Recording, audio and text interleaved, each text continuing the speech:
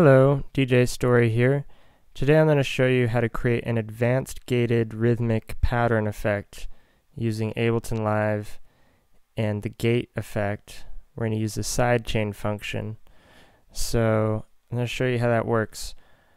First off, you need a pad or atmospheric sound that has an evolving quality. At least that's what I recommend. You can experiment with whatever you want.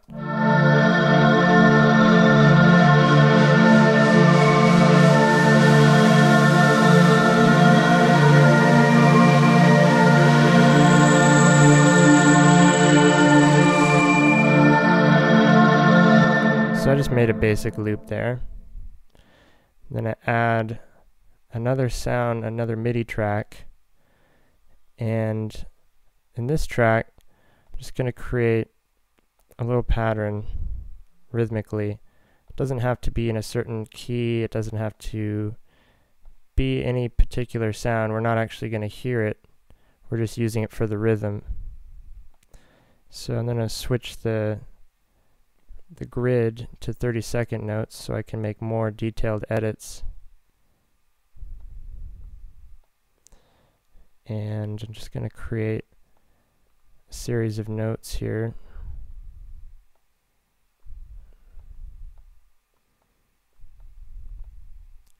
I'm just guessing, but this could be a good rhythm, it could really be funny, but it's just an example.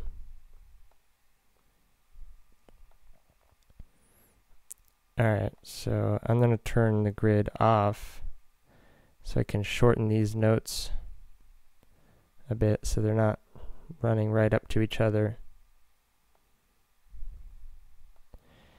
And we're going to have a little listen. Let's see. Whoa, okay, those are really fast. I'll take out some of these.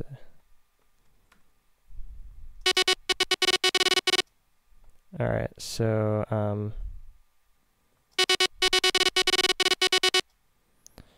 let's see, some of these have to go.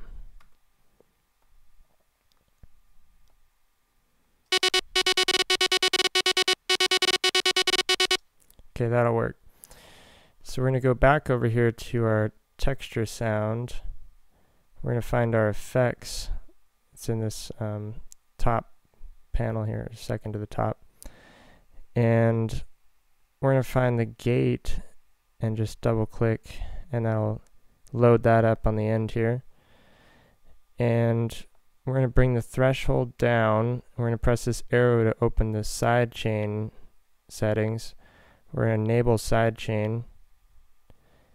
And then audio from, we want to choose that sound that we made the rhythmic pattern with. And then over here, we're going to switch this from master. Actually, if you don't see that, you're going to need to enable the ins and outs. And then you come over here and switch this from master to sends only.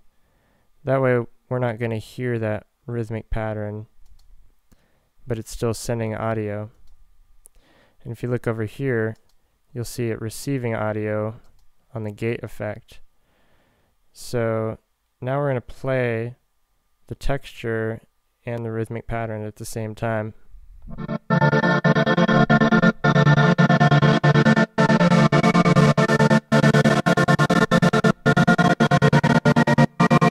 See, what I did there is I turned down the release a little bit so that you could hear those faster rolls in the rhythm, those 30-second notes.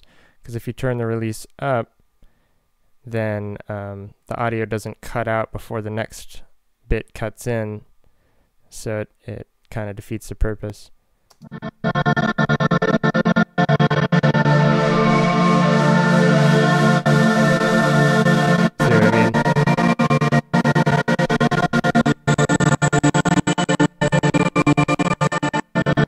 If you get it too low, you start to hear a little clicking sometimes, so it's finding a balance there. And then we can take it one step further by adding like a grain delay or something at the end. Then turn the feedback up a bit. And let's hear what that sounds like.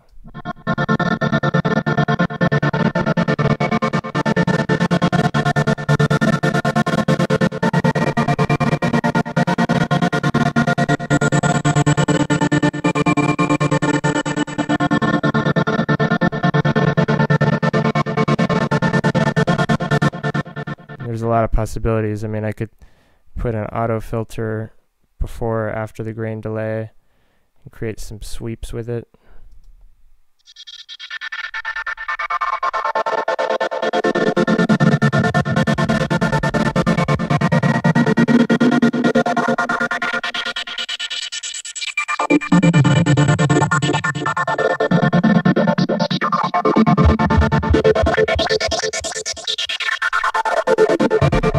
So yeah, I could go on and on with that, but you get the idea.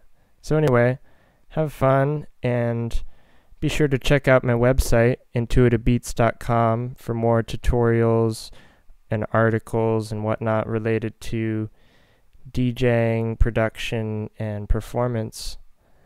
And thanks for watching. Have a wonderful day.